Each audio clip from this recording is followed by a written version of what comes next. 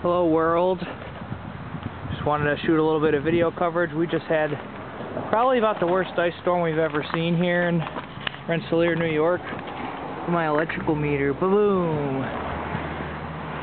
Looking up at our icicle lights. Now we have actual icicles on them.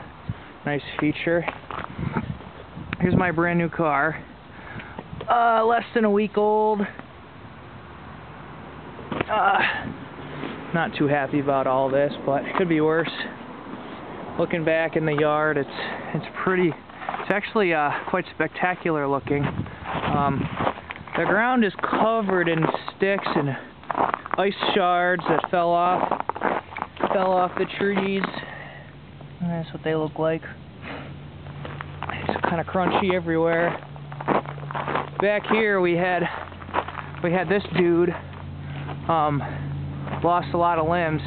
This is my truck cap. I had some fall on there.